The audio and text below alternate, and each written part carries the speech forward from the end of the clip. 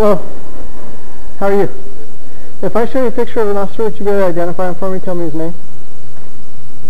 He looks kind of like you, so maybe, I don't know. A lot of you guys got the same haircuts.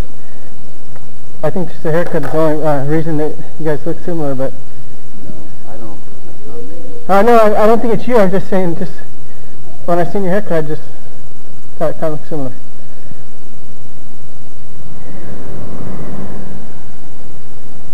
I'm not positive, dude. There's quite a few guys that have similar look like that. Not positive.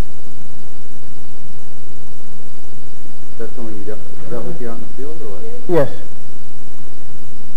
You didn't tell you who his name was? Well, he wrote a ticket. You know, his writing was perfectly legible, but where he wrote the name, though, it was just like a scribble. It's with the person who wrote it to. Well, usually at the bottom with the ticket, they'll put their badge number. The serial number? Yeah, their serial number. That's one way to determine who it is.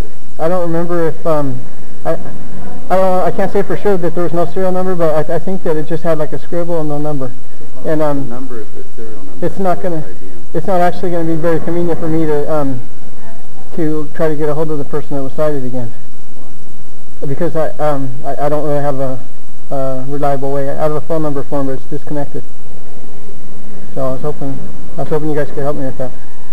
Well, like I said, it looks like there's like a couple guys that looks like. I couldn't tell you which one it was because he's not looking up. I could try to see if I can.